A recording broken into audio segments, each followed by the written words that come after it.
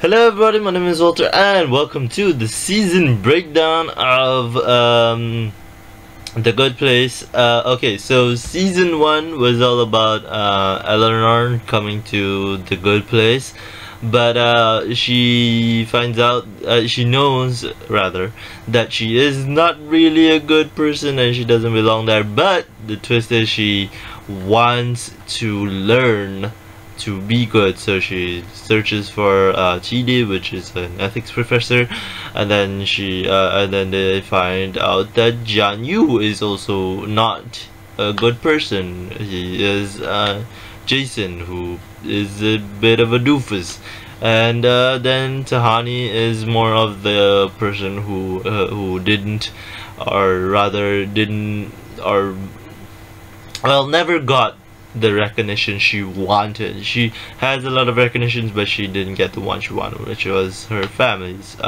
which is very normal amongst the Asian types as well. So yeah, I really enjoy the series because it is mainly about ethical stuff. Number one is a lot of the moral stuff. How do we know that a person is truly good? Because if, let's say, you do one bad thing that is consequential, does it mean that you don't deserve a place in a good place? Or does that mean that, you know, you don't deserve a place in heaven, whatever you want to believe in? And what if you are a bad person, but you know, decided to change and wanted to be better and saw the error of your way? Would that be enough for you to go to heaven? That's, for example, Scrooge, right? Or other Charles Dickens stories. Would that be an effect, ripple to say that, you know, it is better to be good later on in life than never to have been good at all? Would it have changed if Adolf Hitler per se would have stopped before invading Russia? Who knows? But see, that is the whole crux of this story. Why do we need to be good, or what is good? Because the road to evil is paved with good intentions. That is an ethical crux of some of the worst people in history. You know, like Adolf Hitler, he did want to fix the roads, and he fixed Germany. Essentially, he did fix Germany, and he did put Germany in a place where it would be able to sustain it, because a lot of people forget that Germany was on the brink of bankruptcy. If it wasn't for Adolf, I don't know what would have happened to Germany. Would it have not been in existence? Maybe, we don't know. But that's the reason history exists, for us to keep continuing on to study it, to feel or to understand the mindset of the person or the people in question. And it is not so much about morality as it is in history, but the Good Place is all about morality, and whether or not you are good or bad, it does still beg the question: how do we know when two extremes meet, when you are both good and bad? Like, what if you do everything in balance? What happens then? You know, I just feel like there is a lot of good room for debate for these type of things, especially because of like, it doesn't say any one religion, you know. Is more of a general thing. Like, if you do enough good, then you become then you go to the good place, or if you do enough, or if you do a lot of bad things, then you could go to the bad place. But how do we measure it? Like, you know, for Christians it's all about sin, and for, you know, a lot of religions it's all about sin. But again, what is a sin? What is, what is considered to be repentance? Because repentance can mean a lot of things. If you repent on something and then you repeat it, does that remove your repentance? Does it remove your idea of wanting to repent? It consider Bojack, right? Bojack Horseman. He did a bad thing and he wanted to move on, but Diane brought it back. She is the instigator. She is, in this case, I would equate her to Trevor from The Good Place.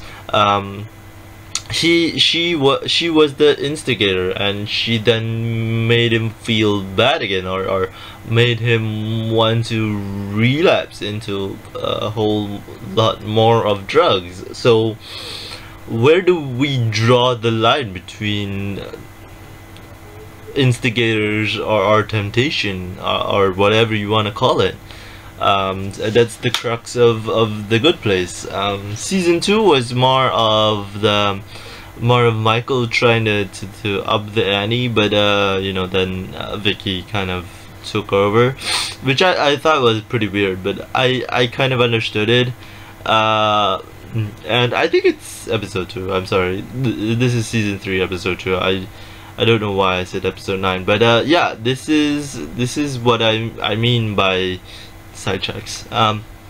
This is what I mean by how much good does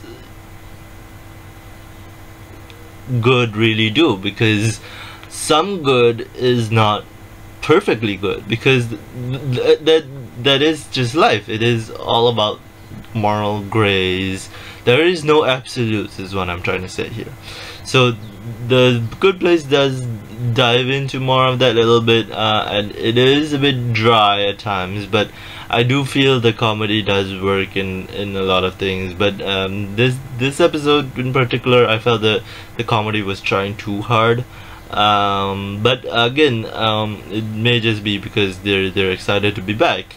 Who knows? But I do still enjoy the series. I do still see that they do bring up a lot of contention for grounds of argument, and this is all our lives are. It's about arguing why our lives can be improved and why our lives can make a difference in somebody else's. Because yes, maybe an act of kindness can make more kindness, but then what does that essentially mean? Does that essentially mean the person who enacts the act of kindness is doing it out of moral desert? No, maybe not. Or if it is, then does that consider him a bad person for wanting to be good?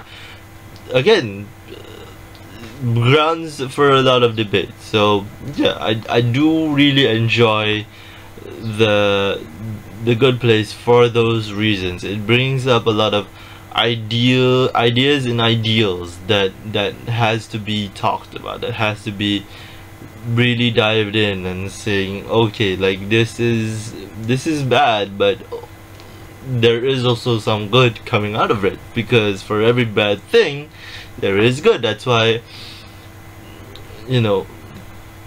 there is a lot of things to be balanced out of. And I think Buddhism talks about truth. You seek truth in all you can, because if you don't have the truth, you cannot move forward in life. Even if the truth is bad, even if the truth makes you sad, even if the truth hurts somebody else, what does that mean? And that's why I thought to myself in the first episode that but when they say like all religions got like 5% right, I feel like Buddhism has a bit of more of it right, because Buddhism has a lot to deal with ethics as well, like duty to your parents and other things in life, nature, the environment,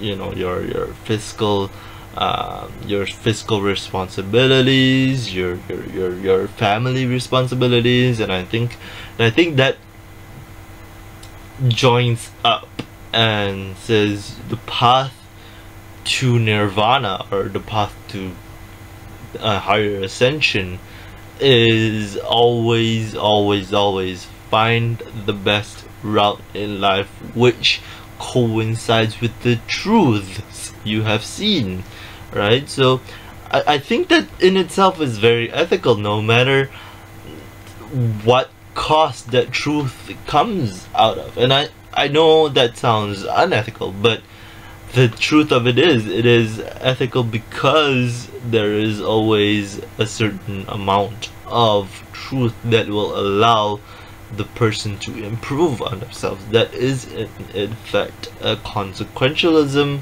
ethics debate there, but hey, you know. So yeah, I really enjoyed season 1 and season 2. That's why I did season 3. Season 3 episode 1 was pretty good, but I think I did enjoy season 1 the most. Season 2 was just okay. You know, they rebooted and everything, but I do want to see where the series is going, because it's interesting to me that they would do a lot of the ethics debate here, and a lot of philosophy has come about from this as well. So yeah, that's about it, guys. Thank you guys so much for watching. I hope you guys enjoyed the reaction below.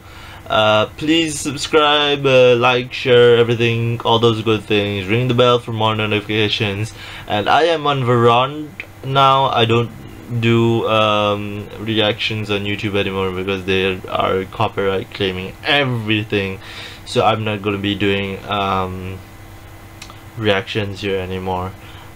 So yeah, if you want to see full reactions, the link is in the description below. I don't want to say, like, I don't want you guys to think like I'm only in this for the money. I do want to share my love of all the TV shows and everything, so that's why I don't do like the Patreon request or whatever. Any other show you would want me to react to, go ahead and put it in the comments below. Say anything, you know. Give yourself, I give you the voice, you know. You are the people. And the people get the choice. So yeah, go ahead and give me suggestions, insult me, hey, it's all up to you. So thank you guys so much for watching again, and I will see you guys in the next episode, which is going to be The Man in the High Castle, which is why I brought up Adolf Hitler a lot, because we will be I will be reacting to The Man in the High Castle, and that is another interesting series which I will talk about later. So see you guys then.